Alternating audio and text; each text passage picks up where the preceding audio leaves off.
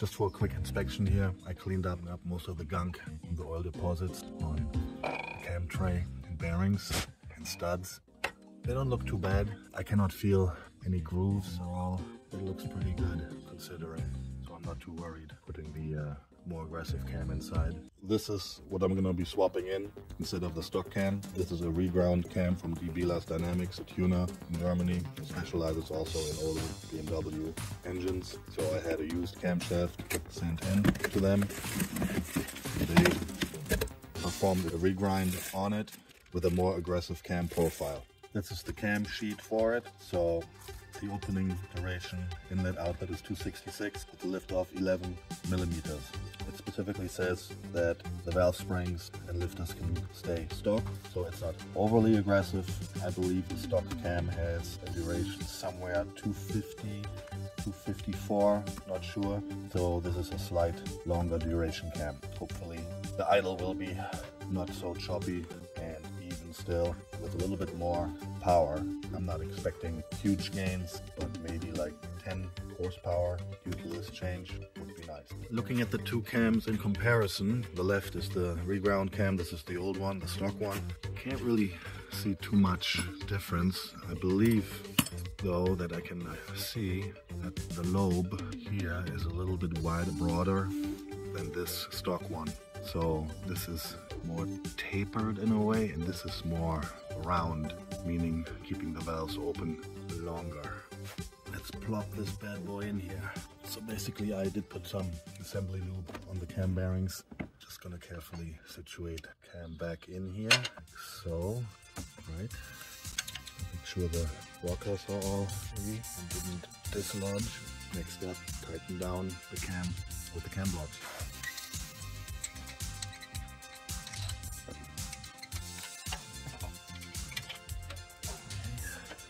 And put the bolts.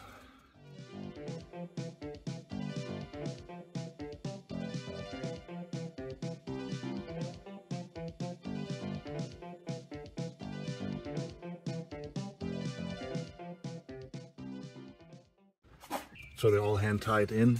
What I need to do now is evenly bolt them down with my ratchet. Also again, starting from the inside and out, because the lobes are gonna press on the rockers in some points where the valves are pushing down. Not much to say. Pretty straightforward process, to be honest. Just going slowly, evenly to apply pressure evenly on the rocker arms.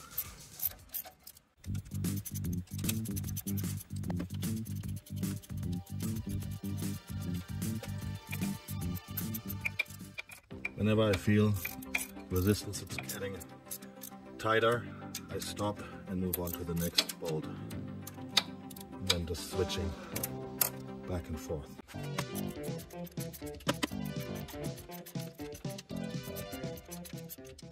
Some people say these can break, at least on the M52 engines, because they're hollow camshafts.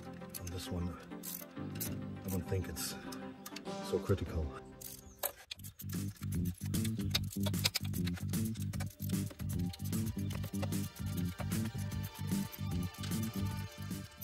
Just take your time. Do it slowly, evenly, gently. No need to rush. Okay, it's getting to the point where I can feel all of them tightening up. So I'm just going to do them hand tight, then torque them down one by one. Once again, I'm going to lube up the lobes with this assembly lube from Liqui Moly.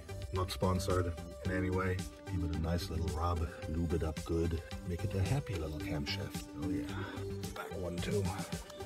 So I have my trusty little torque wrench. I found the values for the torque for the cam blocks somewhere between 15 and 20 Newton meter. So I'm gonna go with 18 and again start from the inside and then out.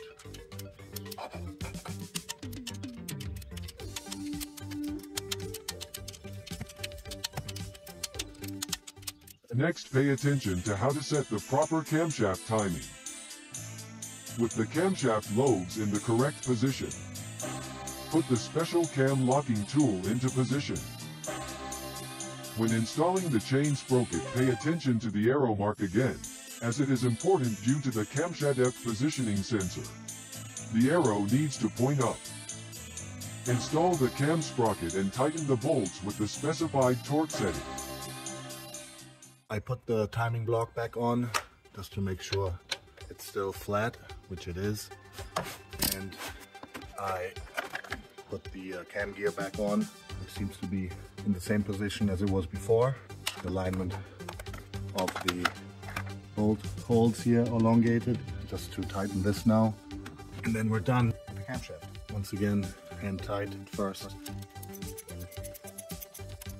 Torque it down, 18. I'll go 20 on this one. Feels better.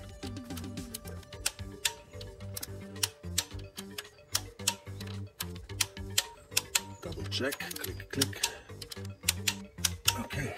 So next step, put the front timing cover back on, clean the surfaces, put the new seal with some RTV on the sides, on the edges here, and also put a new metal gasket onto the housing. For sealing the top cover only, install the specified metal gasket. At this location, additional RTV sealant needs to be applied. Place the upper timing cover and seal into position with 2 bolts. Screw the remaining bolts loosely into holes.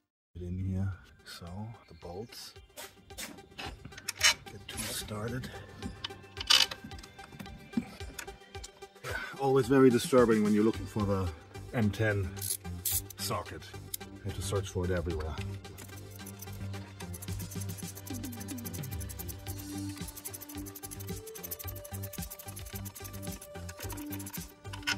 Now what I'm gonna do is just hand tight, keep these loose, because in the manual it actually says to install the valve cover, first push it down and then tighten the front cover bolts.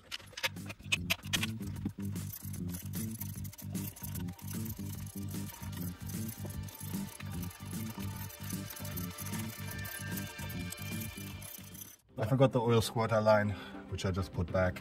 Thank God I remembered it. And now comes the valve cover. Mount the valve cover and tighten. The resulting pressure will guarantee that the bottom gasket will be absolutely leak-free. I spared you with my battle to put this thing back on. The gasket was misaligned, so now I did it again, and it fits.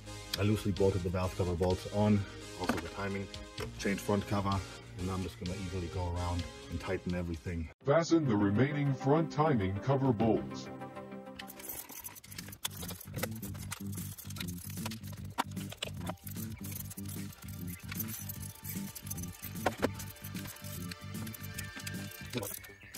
These more or less, when they bottom out, it's done, and that's it. No need to go further.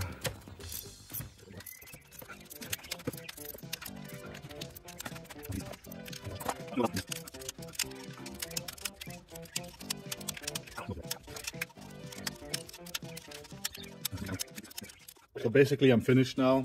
I bolted the water pump also back on, as well as the camshaft sensor. So everything is tight. The hose for the radiator is back on. Everything is bolted up. I double checked. So next step would be to fire it up. See if this baby comes alive. I'm actually in the car. I'm just gonna crank it. I pulled the fuse for the fuel pump. I just wanna crank it over a couple of times to build some oil pressure and make sure nothing is weird or making noises. It sounded pretty normal. So let's put the fuse back and try it now for good. Here it goes, all or nothing. I'm a little bit nervous, but oh well. No risk, no fun, right?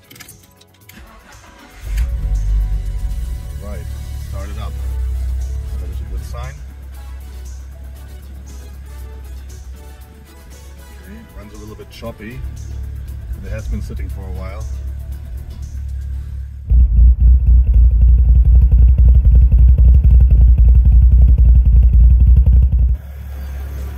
Running a little bit rough. I think it just needs to warm up. I'm gonna rev it and see. Add some coolant also. Bleed the system. Yeah, so far, so good, I would say. So it has settled down a little bit. It has warmed up more or less. No leaks. It's running a little bit choppy, as you can hear. get up in the revs a little bit.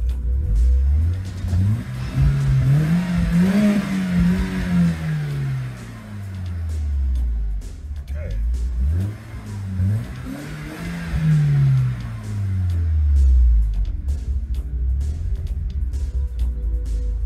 Yeah, probably needs an ECU remap for the camshaft for the idle, but that's the next step.